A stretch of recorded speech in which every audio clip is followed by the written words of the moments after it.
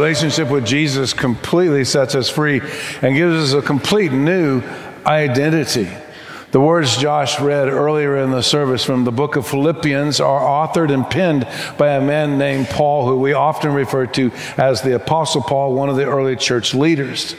And when he wrote those words, "For we are citizens of heaven," our relationship in Christ means that we have changed the very foundation of our identity. And he says we are now citizens of heaven, and as a result, we eagerly await our Savior from there. And today, we look at Paul's immigration moment, so to speak. It's a life-changing experience. You come from Cuba, you come to the United States, and internal to the United States in Texas, we kind of consider us our own thing. And so coming to the United States and coming to Texas is kind of its own moment in and of itself. But Paul leaves behind his identity religiously, spiritually, as well as even physically in Acts chapter 9. And we're going to look at that moment when Paul takes a completely new journey, a completely new place and destiny, and a completely new intent on how he's going to live his life and what he's going to do with his life and his new understanding. So that later, actually when the book of Philippians is written by him, he's actually in prison, he's right into this church, and he's able to say, our citizenship is in heaven. And we are eagerly awaiting a Savior from there. So let's go to Acts chapter 9, and let's look at the day in which Paul met Jesus. Now, you'll look, as you're looking at Acts chapter 9, you'll first see that he's actually called Saul. That's his Hebrew name, and that's the name he's referred to at this point. That will switch in Acts chapter 9 and chapter 10, and he will go by the name of Paul from that moment forward. So if I confuse you a little bit, because I say Saul or I say Paul, it is one and the same man, and it is a new man on a new journey as he meets Jesus. And it's not just happenstance. This is strategic in the plan of God. And Paul wasn't one. Oftentimes, people think if I'm going to make a decision to trust in God, if I'm going to make a decision to be in a relationship with God, it's got to be because things aren't going my way or because I'm confused. I don't have direction. I don't know where I want to go. I don't know what I want to do with my life. And so we tend to think about being in a desperate situation. And that does happen many times. But it's key to understanding Paul's transition here. It's key to understanding Paul's conversion. It's key to understanding Paul's switching and changing citizenship. Paul knew exactly what he wanted. He is fully determined. He is fully established in his religious and spiritual background. He has fully lived according to the teachings of that background. He is fully on board, even to the point of vocationally serving as a religious leader in his community. And that's described in verse 1. So Acts chapter 9, verse 1. Now Saul, using his Hebrew name, was still breathing threats and murder against the disciples of the Lord. He went to the high priest, requested letters from him to the synagogues, to the local affiliations of his belief, throughout Damascus, which is outside of Jerusalem, so that if he found any men or women who belonged to the way, which is a reference to the life of Jesus and following Jesus, he might bring them as prisoners back to Jerusalem. Paul is on a determined journey. Paul has no intentions to change. Paul has no desire to change. Paul has no vision of change. Paul has no confusion. Paul is not suffering in any particular way. He is not hurting. He is not without accomplishment. He is everything that pictures a man of achievement, a man of accomplishment, a man who absolutely knows what the vision for his life is, and he is living it out as absolutely and fully as he possibly can, to the point he is taking it on as his life mission to find these new Christians, to find these new believers in Jesus, To find these people who heard Jesus teach that he is the way, he is the truth, he is the life, and if anyone wants to come to God, be in a relationship with him, they do so through him. He wants to squelch that and completely eradicate it from the faith spectrum across people's beliefs. And that's what he's doing. He leaves Jerusalem with the authority to arrest, the authority to imprison, and the authority to prosecute those who do not believe his beliefs. But this determined journey gets significantly interrupted. And you see that begin to play out in verse 3. Now I want to add one sort of footnote caveat here. There is a tendency sometimes in the Christian church. It's just been my experience. So if it's not been yours, then don't worry about it. But if it has been, let me just make a comment of clarity, so to speak. There is a tendency to make the Apostle Paul's conversion the platinum standard for conversions. That if you're truly a believer in Christ, if you are truly one who has made the decision to follow Christ, then you are against Christ the same way Paul was against Christ. And you had a dramatic experience that revealed to you the reality and the truth of Christ the way Paul had that experience. And your radical conversion is instantaneous and immediate. In that moment, you say, "Yes, Lord," as Paul will say.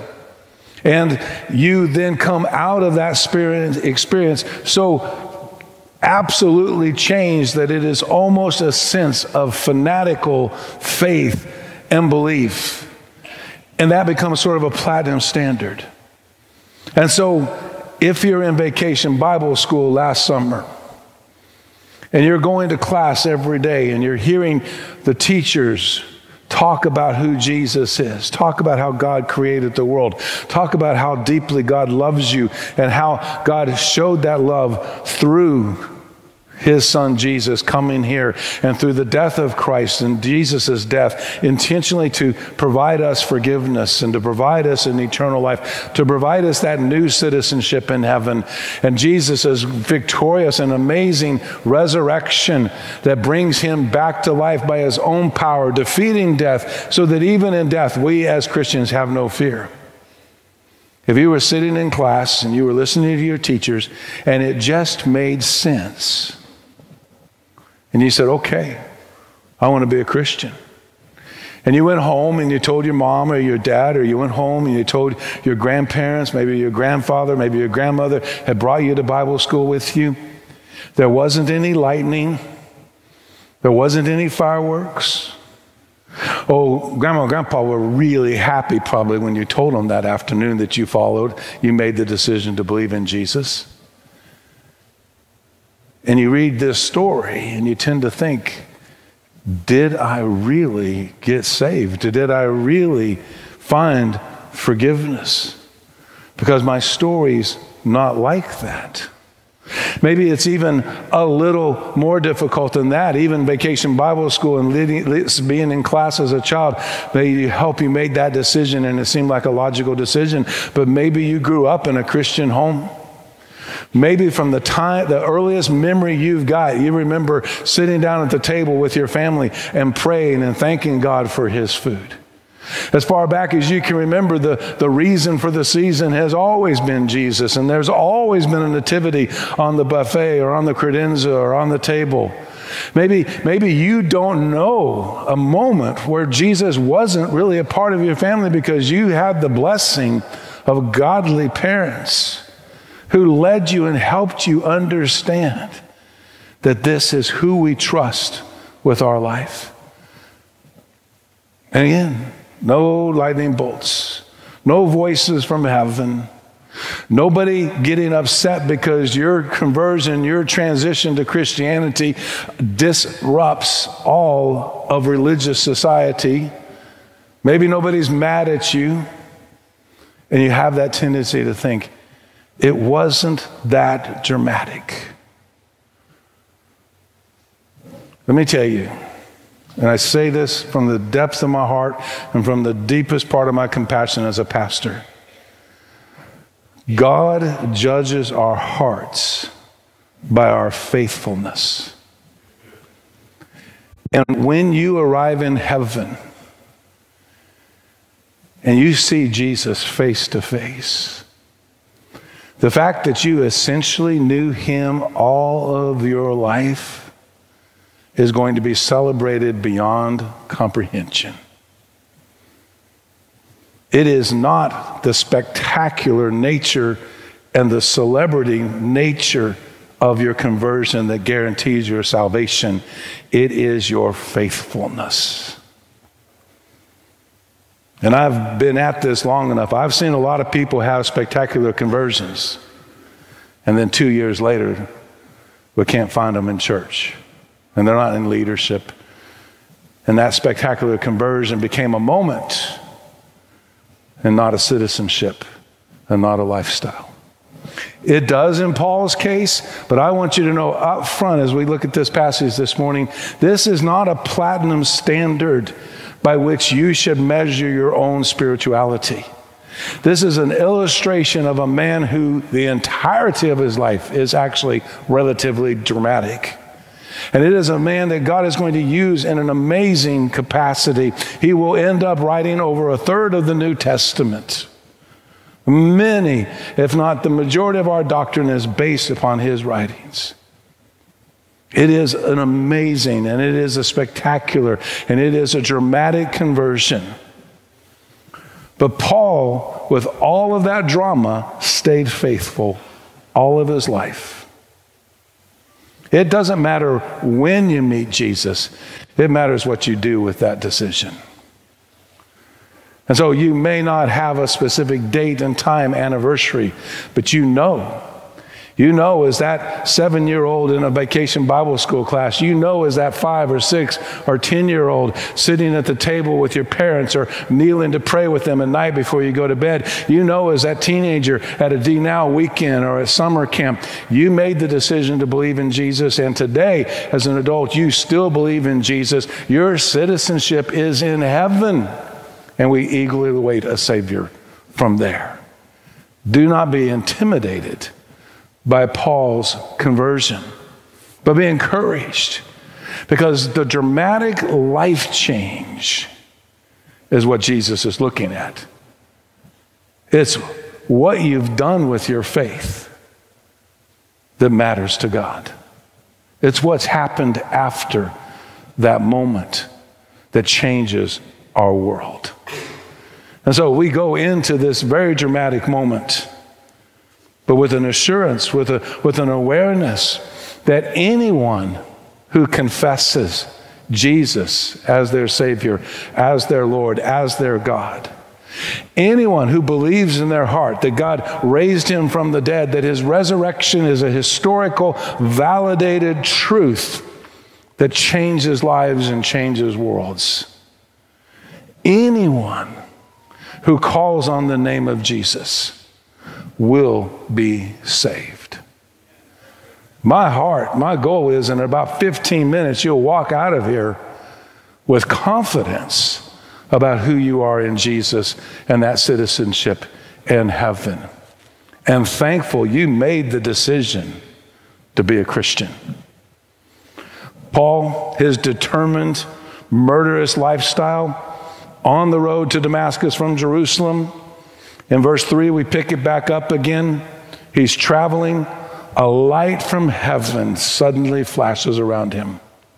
Falling to the ground in that moment of glory, he hears a voice saying to him, "Saul, Saul, why are you persecuting me?" He didn't know Jesus. "Who are you, Lord?" That Lord at that point is not a decision. That Lord is just simply a word that is like saying sir. It's as if Paul has kind of a military background and he's used to saying sir, and it's as if he said, "Who are you, sir?" It's an expression at this point of respect. The response from the voice is, "I am Jesus, the one you are persecuting. You're going against my people, which is going against me. But now get up and go into the city, and you will be told what you must do." In verse 7, the men who were traveling with him stood speechless, hearing the sound but seeing no one. Saul got up from the ground. And though his eyes were open, he could see nothing. So they took him by the hand and led him into Damascus. And he was unable to see for 3 days and did not eat or drink. Paul's determined journey is significantly interrupted with life change. God literally stops in the middle of his journey and says, whoa, what are you doing? Why are you against me? Why have you set yourself against me? Why are you persecuting my people? Why do you hate my church? Why? And in that moment, the glory is so overwhelming, he is struck with blindness. I personally think, scholars have a varying number of opinions. I personally think that two things happen in this moment. He is blinded, so he is forced to spend some time thinking about what just happened. And then when he's healed in the next paragraph, he knows and he has experienced the life-changing power of God. And that's when we see true life change take place. God stops him. God stops us. The reality is, in my scenario, in my caveat, that, so to speak, that I've put earlier on to this moment, in that same way, when you were in vacation Bible school and you heard the truth of the gospel, the good news of Jesus, and you said, this makes sense, you were no different than the Apostle Paul. In that moment, God said, stop. Why won't you join me? Why won't you be a part of my kingdom, an eternal kingdom? Honestly, I love this next few paragraphs. It's, to me, evidence of how significant the church becomes when we make the decision to follow Jesus. Paul is left in an incapacitated state. He is in a house. He cannot see. He has chosen not to eat, not to drink, to fast, to try to sort out what's taking place. And the church comes to help him. It is essential to know that when you make that declaration in your heart and in your soul about your spiritual alignment and your spiritual citizenship, you gain a whole nation, a whole kingdom to help you. Christianity is lived out in community. It's not lived out in isolation. It's lived out in the people who come alongside us in these moments, who guide us and who help mentor us. The first in this passage is a man by the name of Ananias, who also has a vision from the Lord, and the Lord speaks to him, and he responds because he knows the Lord with a willingness to do what he's told. He's got questions because he's told, there's a man named Saul who is persecuting the church, and I want you to go to this house where he is at. He's unable to see. I want you to pray for him. I want you to lay hands on him. I want you to be the catalyst, the instrument I use to heal him. The healing always from the Lord. It's never from the person or the individual or the instrument. It's always from God. I want you to be the instrument, though, to be there when he's healed. And Ananias has some reservations. He says without hesitation, you know, and I love it. We just looked at this last week with Zechariah and Elizabeth and the birth of John the Baptist. In case you didn't know God, I mean, how many times do we actually do that on a daily basis? In case you don't know God, this is actually what's going on down here. Ananias is no different. You know, hey, just in case you're not sure, let me explain to you. This man Saul that you want me to go see, that you want me to pray for, that you want me to put hands on, that you want me to embrace as a brother, as a family member, he's here to arrest us, imprison us, and prosecute us. And he's already killed Stephen. Have you not heard, God? Stephen got murdered last week by zealots for his faith. Maybe it's just me, but I always love these passages because I know in this moment I am not alone. I am not the first one to look to God and say, hey, did you notice what's going on? I know you're really busy. I know you're listening to millions and millions of prayers right now. And if you hear my one prayer, I just want you to be sure that you really know what I'm up against. But Ananias is faithful. He goes, he obeys, he comes to Saul, he comes to him, he explains to him, hey, this is what's happened. And way down in verse 17, he says, Brother Saul, he's already acknowledging that sense of kinship already that's taking place.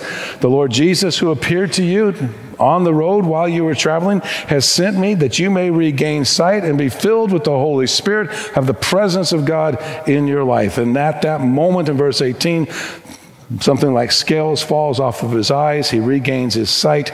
And then here's the church. Then he got up. He was baptized. After taking some food, he regained his strength. Saul was with the disciples for some time. He's spending time in church with believers.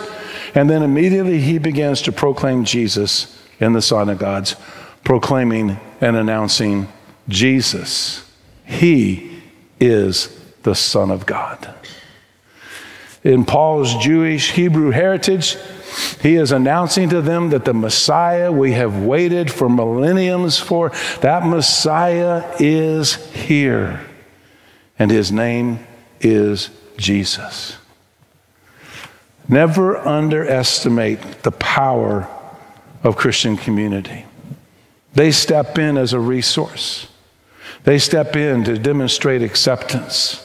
They step in so that healing can take place. They step in so that they have the beautiful picture and the beautiful ritual that we go through. Symbolic in nature. It doesn't save us. It's not his baptism that makes Paul a citizen of heaven. It's his faith in Jesus. But he demonstrates that by immediately being baptized.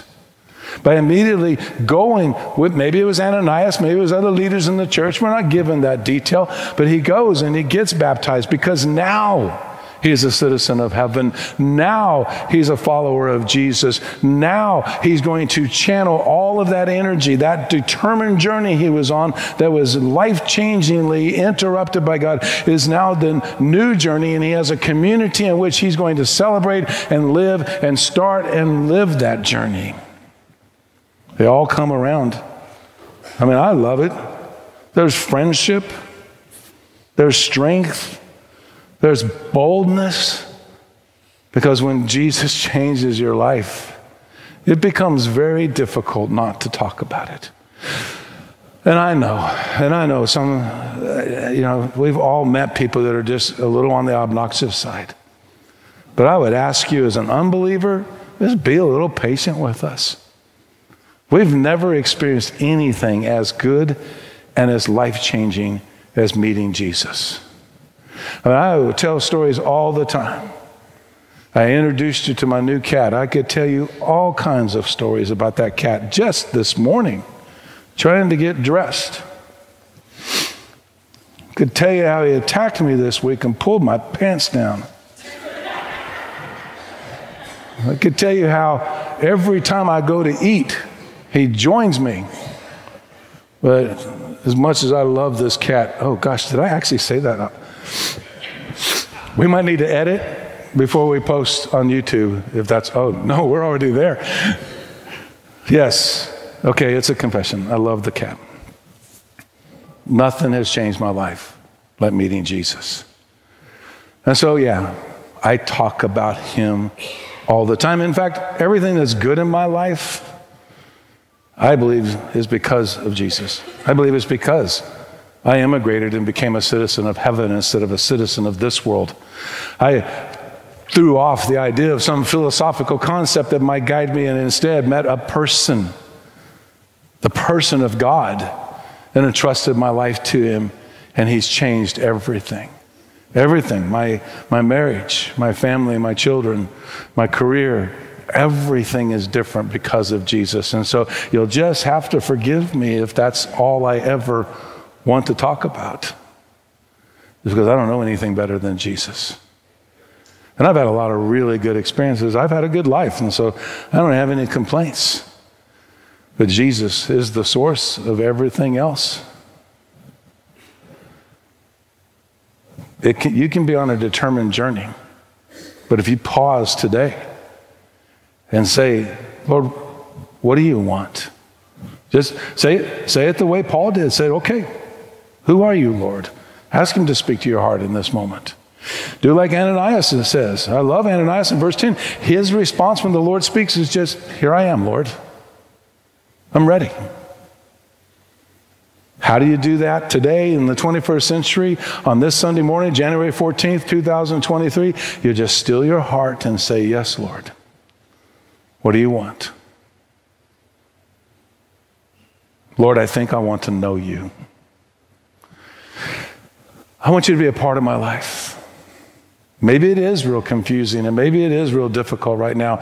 And that desperation is propelling you forward to say, Lord, I want you to be a part of my life. He doesn't really care what your motive is. He just cares that your heart is open and willing to trust him.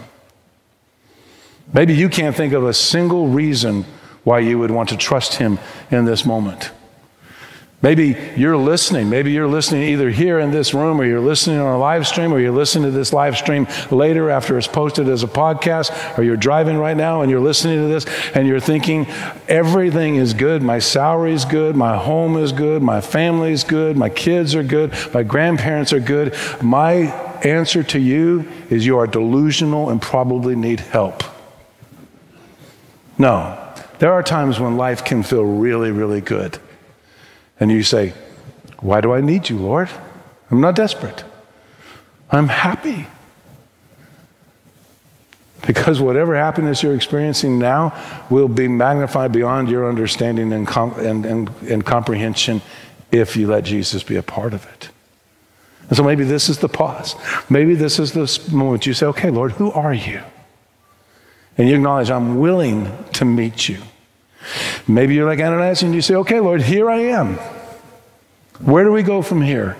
Let's start that new journey. And let's start it honestly within the love and the care and the help and the resource and the healing and the friendship and the strength and the boldness of Christian community. That's what we're all about.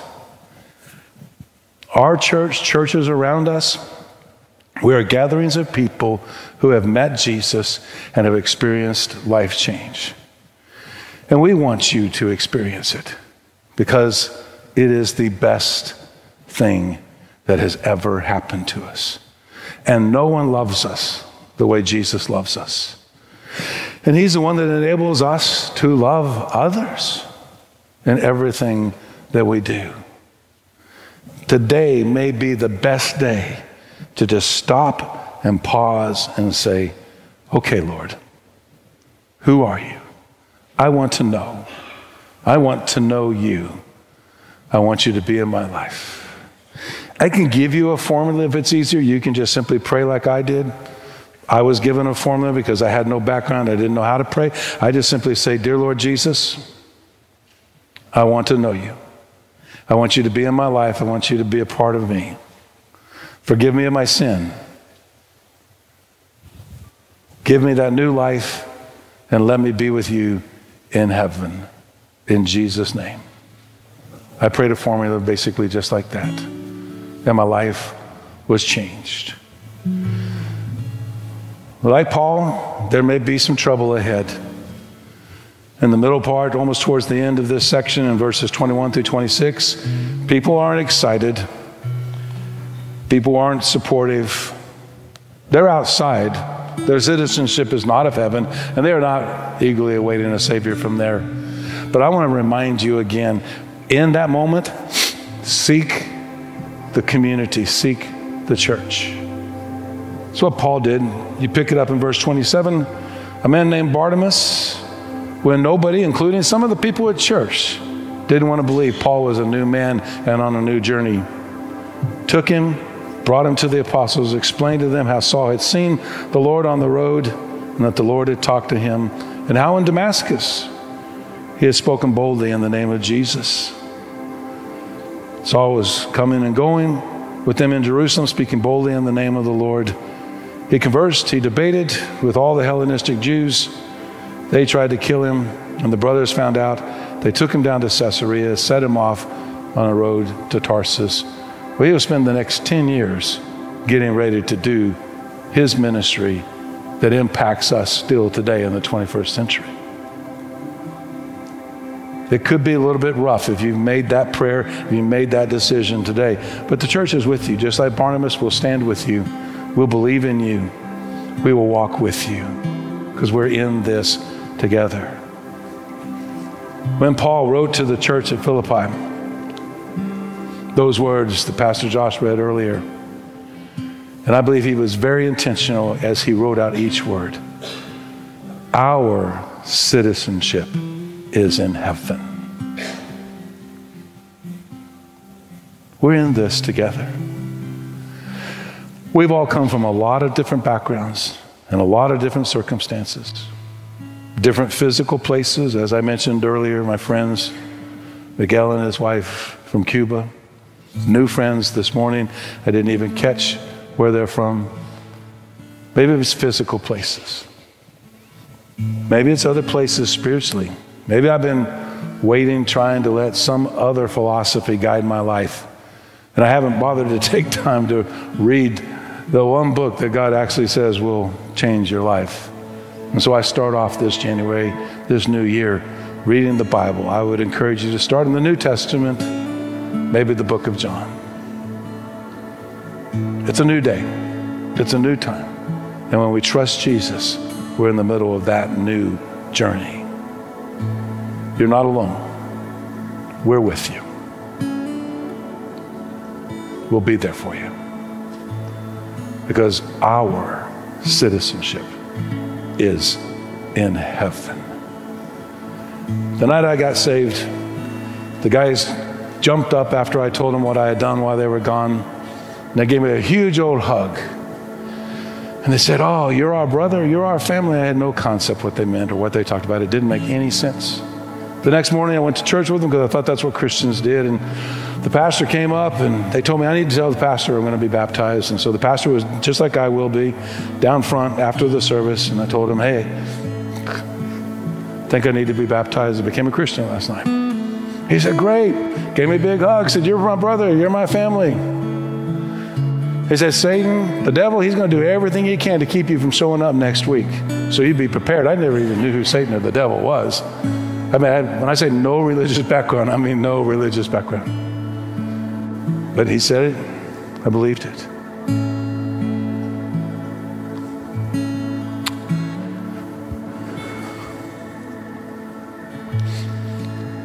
That pastor and those guys I couldn't understand in those first moments became the first of many true family members who have walked with me in this journey.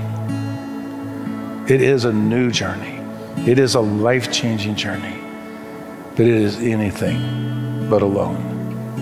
And I can guarantee you, this is a great place to begin it. So talk to us. Let us know you're starting. Let us come alongside you and walk with you and celebrate that our citizenship is in heaven. And we are eagerly awaiting a Savior, Jesus, from there.